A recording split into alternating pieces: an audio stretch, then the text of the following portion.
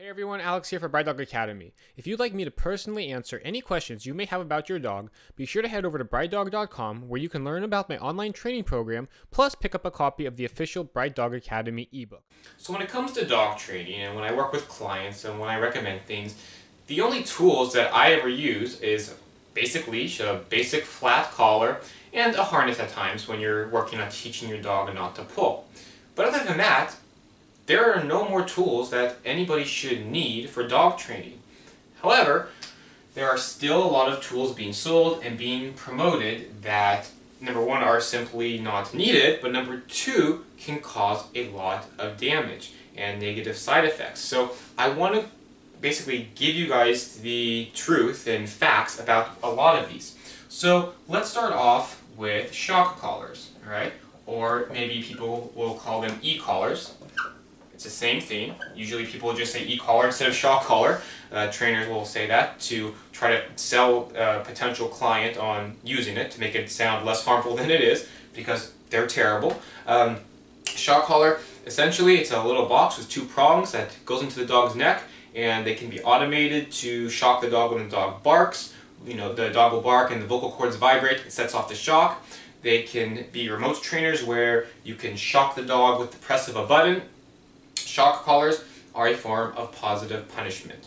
Positive punishment, by scientific definition, is a stimulus that you give to a dog after he has displayed a behavior, and when you give him that stimulus, it hurts. So the frequency of the behavior, the likelihood of that behavior to occur in the future gets reduced. All right? So in order for the behavior to be reduced, it has to hurt. Otherwise, there's no point to do it. So shock collars, do they hurt dogs? Absolutely. It's a form of positive punishment. Positive punishment has to hurt. Shock collars lead to dogs with high anxiety, high fear, high stress. Physically, they can have, it's a device that can very easily malfunction. You can do a search for its warning graphic content, but do a search for shock collar malfunctions, and you will see how bad it can be when they burn holes into dogs' necks. It's just an outdated way of training. I have a whole entire blog post, another 10-minute video just on this topic. But just real quick, I'm just covering these tools quickly, why we don't use them, alright? Shock collars, it's positive punishment, it's force, it's making your dog listen to you out of fear. Very similar to shock collars are prong collars, or choke chains, okay, prong or choke. The prong collars are the big metal ones with the big prongs that go into the dog's neck. The choke chains are just the regular chains. These are super dangerous because if the dog keeps pulling, there's no stop. It'll just keep getting tighter and tighter and tighter. Prong collars, again, both of these things are forms of positive punishment. When your dog does something, he gets pain, and that pain, the idea behind the pain is to stop the likelihood of the behavior that just occurred, that the pain was added to. A lot of people like to use prong collars, choke chains for walking their dogs, for dogs who pull.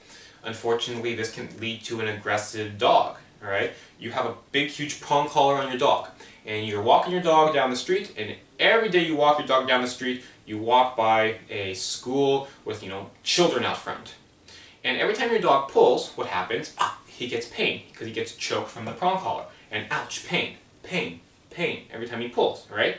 And we know, as the human, that the prong collar is giving the dog that pain and that correction because he's pulling. What happens, though, in the dog's eyes, is the dog starts to associate that pain with whatever he's looking at the time. So if he sees children and he gets excited and he goes to pull and he gets choked, all right, we know that that's coming because he pulled. The dog's eyes, the prong collar, is hurting him, and the children are the ones causing the pain. And what starts happening is every time the dog pulls, when he sees children, he gets pain. Dog sees children, he pulls because he's excited, but he gets pain.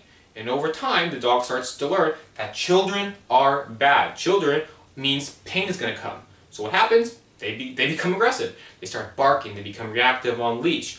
You teach them to develop a fear of children. Now that's just one example. This can be done with, they can develop fears with all sorts of stuff, right? But again, prong collars, choke chains, it's the same thing as the shock collars. Form of positive punishment, there's absolutely no reason that we need to use them. There is not a single problem behavior. There's not a single command. You cannot teach a dog using purely positive methods that you would need to use one of these for. There's not a single instance, right? In 10 years of doing this, I've never once needed to even consider one of these tools, all right? Another tool that I don't use is the clicker. Now, clickers are very, very popular. Is there anything wrong with using clickers? Absolutely not. Do they cause any sort of harm to our dogs? Absolutely not. There is not a single bit of harm. There's no form of positive punishment. There's nothing. If people want to use clickers, that's fine. In my training program, I don't use clickers. And here's the reason why, right? When you're working with training your dog, my goal for you as a dog, owner, is to make your job of training as easy as possible. Because the reality is you're the one doing the training. I'm giving you all the tips and advice and the secrets and the ways to do it, but you're the one who has to do it. Even when I work with people, in person, they're the ones that have to do it. I'm only there for an hour. Once I leave, it's their dog. They have to be the one who follows through to get the dog's behavior to change. So, for clickers, do they work? Sure, but they're not required. You don't need a clicker. And if you can train your dog, and I can make it easier for you by leaving one thing out, in order to use a clicker, you need to have a clicker, then you need to have treats, and then you have to have your dog as well. So it's very difficult to every time you want to train your dog, okay, I gotta go find the clicker, then you gotta carry it out with you when you're in public. It's just a much easier way, if using just care-based techniques, if we can just train our dogs without the clicker. It's one less thing for you to have to manage. So that's the reason why I don't use it. It's really for the dog owner's convenience, that if we don't need it, then why are we going to use it, right? So again, there's nothing actually wrong with clickers in the sense that they're going to hurt your dog or anything like that. I just don't use them, right? One last thing while we're talking about tools are they're called like halties, or head harness. We'll call it head halty here. And the reason why I don't like these is because they tend to, not intentionally, but get misused a lot, right? Basically, these go on the dog for a dog who pulls. It wraps around the dog's face, the leash hooks here, so when the dog goes to pull, it turns them. The problem with this, though, is it turns them and it pulls and strains their neck, right? So if you have a dog who's pulling, number one, no device teaches them not to pull. Any device just manages the pulling. If you actually want to train your dog not to pull, there's very specific steps to do. It's inside my course, Bright Dog Academy. But you'll see that if you want to just, in the meantime, control the pulling, get a harness instead. Don't do the halty, just get a harness, right? And the best kind of harness is the front attach harness, where the leash hooks on the chest. When you have a harness where the leash hooks on the back of the dog, it allows the dog to pull more. If you see like the dogs, the sled dogs who pull the sleds, all their harnesses hook on the back because it's easier for them to pull.